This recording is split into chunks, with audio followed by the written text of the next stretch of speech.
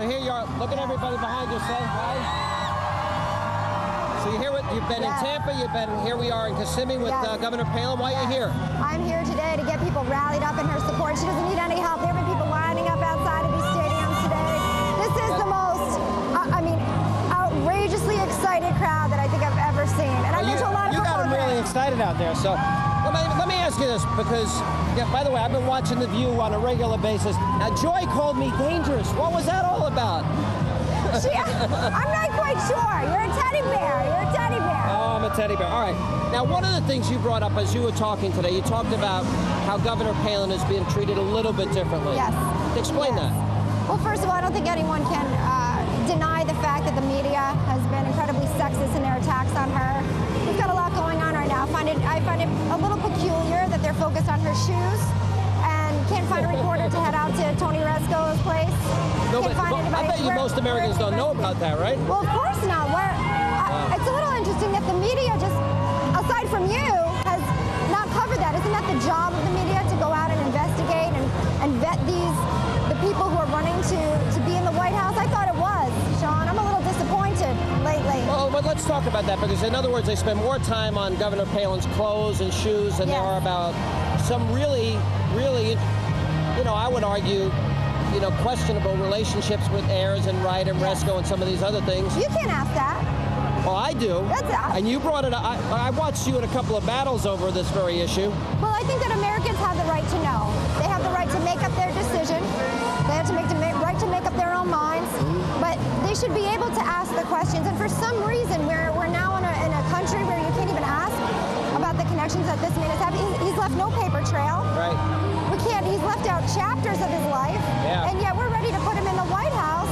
And the media wants to focus on wardrobe.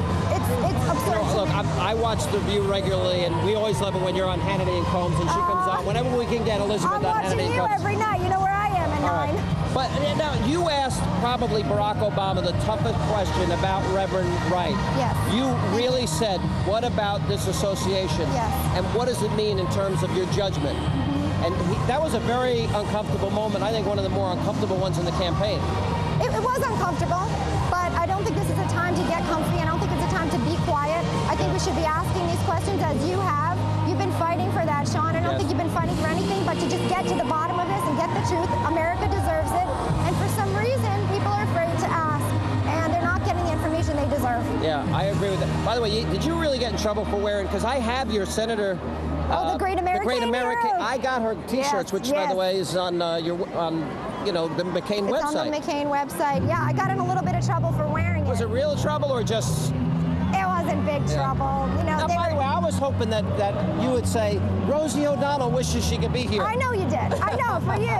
I'll say it now. Rosie O'Donnell wishes she could be here. See, it just didn't have the same effect. It doesn't have, There's no microphone. They can't hear us behind. You gave me good advice today.